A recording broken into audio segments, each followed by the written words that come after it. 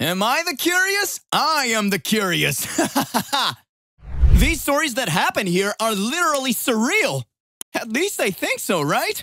So, my friend, click the like button, subscribe to the channel, and let's get to today's story. I recorded my wife cheating on me, and I can't stop watching it. A couple of weeks ago, I decided I wanted to surprise my wife with a kid-free night out. My parents live about an hour and a half away from us, and I arranged for the kids to stay with them for the weekend. Usually when I go to my parents, I am gone until later in the evening. We spend all day there and leave around dinner time.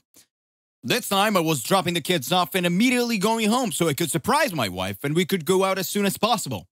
I had made reservation at a nice restaurant and was hoping to go to a few places for some drinks first. I left at 8:30 and was back in our housing plan before 12:30. As I pulled onto my street, I saw a truck parked in front of my house. I did not recognize it. I assumed it was someone seeing the neighbors, though, because it's not that unusual for someone to park in front of our house. I parked a few houses away, thinking I would sneak into the house and surprise my wife instead of pulling in the driveway and going into the garage. I went in through a basement door. I was as quiet as possible, but as soon as I walked in, I heard her making sounds from the floor above. When I first heard it, I thought she was just by herself, maybe having some personal time, you know. I didn't want to interrupt her privacy and embarrass her, so I was going to go back to my car and just go in the garage so she'd know I was home. Then I heard a man's voice. I immediately felt sick. My heart felt like it was going to explode out of my chest. It is hard to describe how I felt in this moment. I decided to go upstairs. I had no desire to confront them. I just wanted to see what was going on. I moved slowly and quietly and went up the stairs. The door was halfway open. The kitchen was empty, but I could tell they were in the living room. It was quite obvious what was going on at this point by the sounds.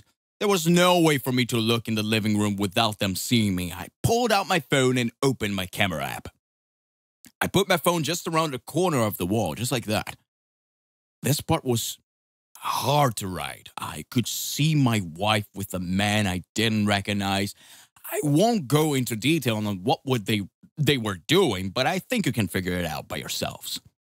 I started recording it. I was thinking that I needed a record of it for whatever I decided to do in the future. I just stood there in my kitchen, watching this all unfold on my phone screen. I felt like I could just scream at that moment, but for some reason I just froze completely. This went on for several minutes. She finally jumped off of him and made a comment about going to the bathroom, and they went upstairs. She even made a comment about how much time they had left. I walked into the living room and found this guy's pants. I took his wallet out and took pictures of his driver's license. I know his name and his address now. I'd never met him before. I have no idea how my wife knows him. I left the house the same way I entered. I went back to my car and cried like a pathetic man I am. I decided to watch the video to make sure it was recorded. I watched it all. I'll spare the details, but I sat in my car for at least half an hour. I couldn't drive for my parents and get the kids, as I would have to explain why. I decided that I would pull in the driveway, open the garage, and just pretend like I was there to surprise her. I took my time getting into the house. I made a lot of noise. When I saw her, she was very flustered, asking me why I was home, etc. She was in a robe and said that she was just getting ready for a bath. I told her about my plans and she seemed excited. She poured us both a glass of wine and said we would program before getting ready. I don't think I talked too much, really. She took me into the living room. I'm not proud of what I let happen. I could faintly see the guy sneaking downwards and going to the basement stairs, but I didn't say or do anything. I just let my wife continue doing what she was doing to me. Since that day, I have watched the video of her repeatedly. I can't bring myself to make any decisions on what I should do next. She seems to know something is wrong with me because she's asked a few times if I'm okay. I feel worthless, and every time I hit a low point, I watch that video again. I feel like I've watched it at least 10 times a day since I caught him. I stopped watching the videos after reading all the comments on my first post. It has helped clear my mind and allowed me to focus on the next steps. This has allowed me to be mostly back to my normal self for both my kids and my job. I have gone through my wife's phone and found nothing. I searched the guy's name from the driver's license. I figured out how they met. He's a landscaper. She was calling some a few months ago to clean up our yard and ended up getting some mulching and cleanup done. I've driven past his house many times. I think he's single, as I couldn't find any records of other people living in that address. I've only seen a truck parked on the driveway when I have driven by. I have been avoiding my wife after the kids are in bed to try to limit one time. I don't want any awkward conversation, and I don't want to have sex. I have been mostly successful with this, but did slip up one night when I had a little too much to drink. I hated myself for it the next day. I don't believe she has seen him since the day I caught him. I've been paying attention anytime she's gone. I obviously can track her 100%. I'm guessing any app I would put on her phone may be discovered. I have installed the doorbell camera on our house though, so I can always see what's in the street. When I did this, my wife didn't say anything. We continue to do things as a family as we normally would. I have done my best to not let her know what I know and to continue to be a good dad to my kids. The weird thing I'm dealing with now is that she's planned a night out with a friend for drinks. It's a friend from work, so I don't know her at all, and I'm not connected with this person on social media. When she told me, I made up some excuse about work and said I couldn't watch the kids. She ended up getting our neighbor to agree to babysit. Now I'm debating if I should follow her to really see if she's meeting her friend or the guy. It seems like I'm heading towards a confrontation either way when I just want everything to go back to normal. I'm going to leave my house soon and pretend to be going to work. I'll probably just go to a bar to kill time until I can drive by the place she's supposed to be going to. I'm filled with fucking dread about all of this. Okay, so I drove to a nearby bar and parked the car, trying to decide what to do next. The feeling of dread wouldn't leave me, and the idea of following her consumed me. I ordered a beer and sat in a dark corner, observing the people around me without really seeing them. My mind was in a turmoil. I needed to talk to someone, but I didn't know where to start. But finally, I decided to call my best friend, Carlos. He had always been the guy I trusted for advice, even in the most complicated situations. I called him and asked him to meet me at the bar. Carlos arrived in half an hour, looking worried when he saw my expression. I told him everything, from the night I called my wife to my plan to follow her at night. He listened in silence, occasionally shaking his head and sighing. "You need to confront her, man. You can't keep going like this," he finally said. "This is destroying you, dude." I knew he was right, but the idea of confronting her filled me with dread. What would I say? What if she lied? What if she confessed everything? After a few beers and a lot of talking, I decided I would follow her. I needed answers. I needed to know the truth, even if it destroyed me. We left the bar and I drove to the place where she said she would meet her friend. I parked in a discreet spot and waited. My heart was racing and my hands were sweating. Time seemed to pass slowly as I waited. Finally, I saw her familiar figure leaving the building. She wasn't alone. My heart sank when I recognized the man with her, the landscaper. They were laughing and talking, clearly comfortable with each other. I followed them as they walked to a nearby bar. They went in and sat at a table in the back. I entered discreetly and found a spot where I could watch them without being seen. They seemed intimate, but not overly romantic. I watched as they talked and laughed, and a silent rage started to build inside of me. After an hour, they got up and left. I followed them in a nearby hotel. My mind was a whirl of thoughts as I watched them enter the lobby and walk in the elevator. I couldn't believe what I was seeing. My wife, the woman I loved, was blatantly cheating on me. I felt a mix of anger and sadness wash over me. I knew I couldn't continue like this. I needed to do something. But what? I drove back home and sat in the living room, trying to process everything I had seen.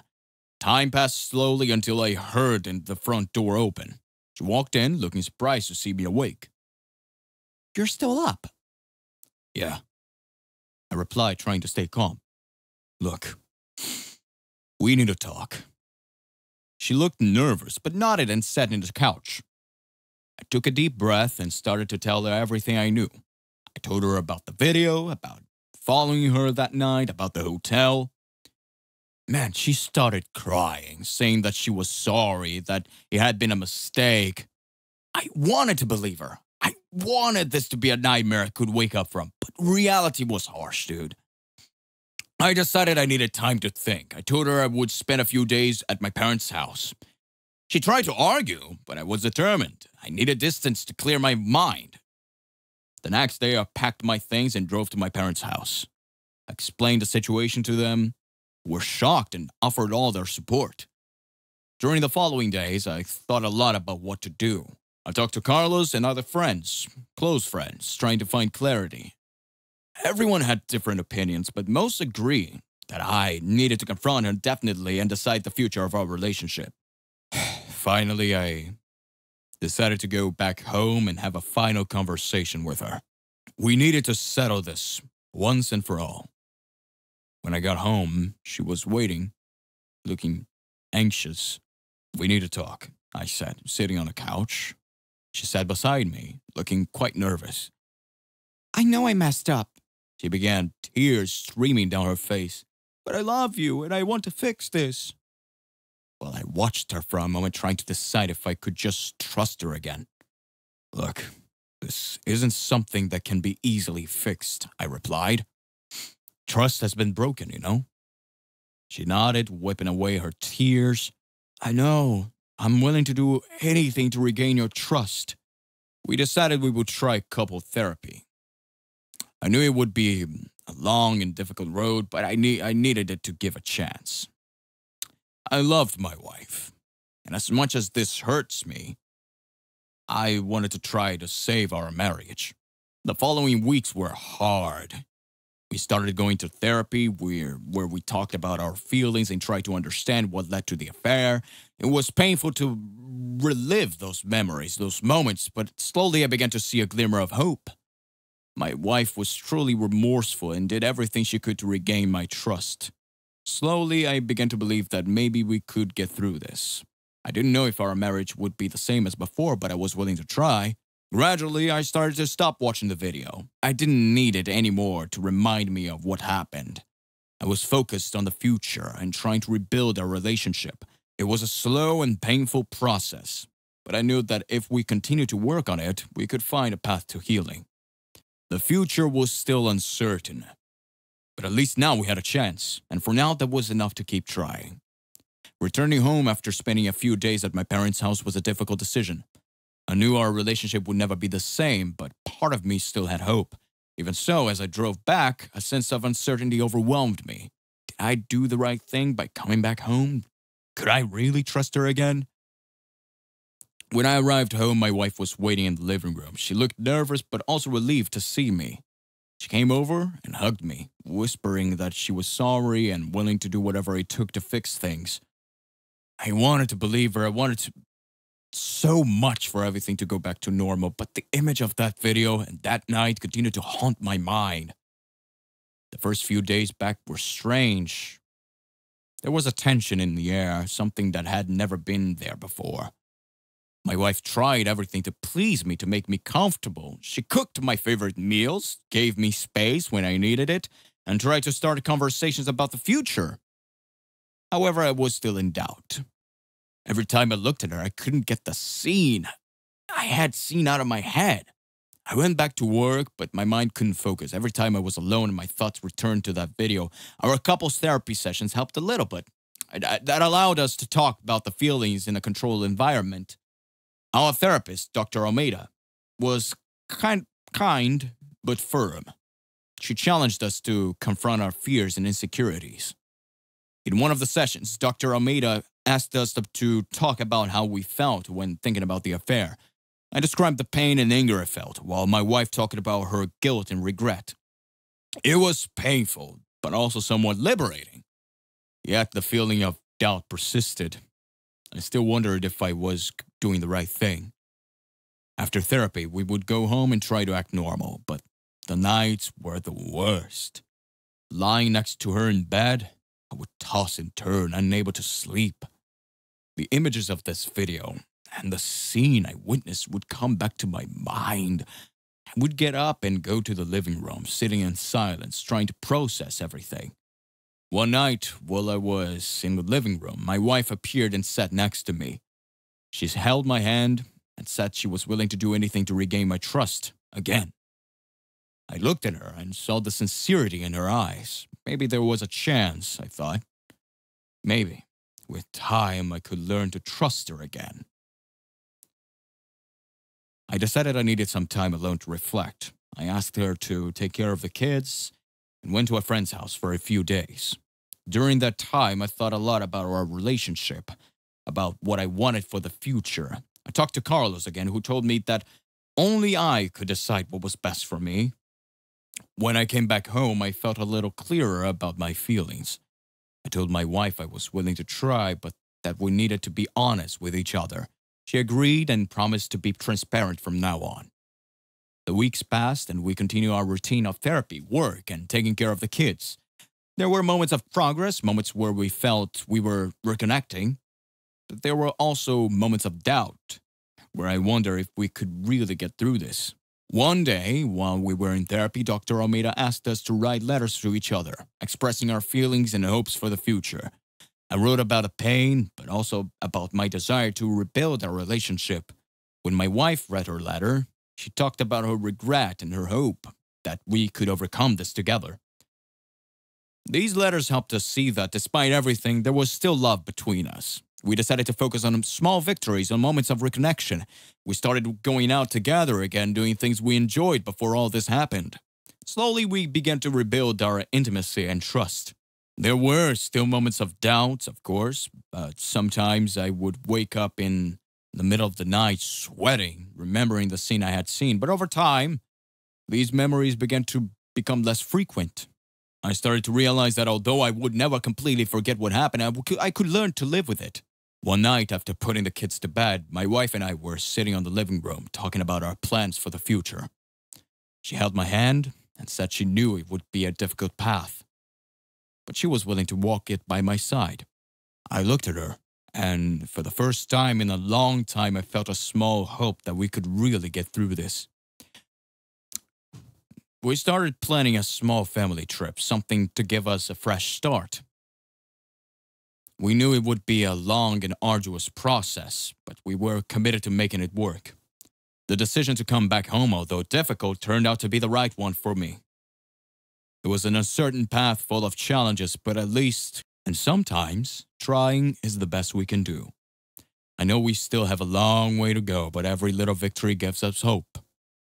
I hope that one day we can look back and see this as a turning point in our relationship, a moment when we chose to fight for our love.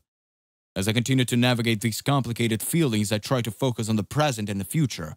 I know there will be hard days, but I also know we are making progress. And for now, this is enough to keep trying. And we've reached the end of today's story. So, what did you think of this whole story? If you made it this far, don't forget to support the Curious One by clicking the like button and subscribing to the channel. Until the next story, goodbye.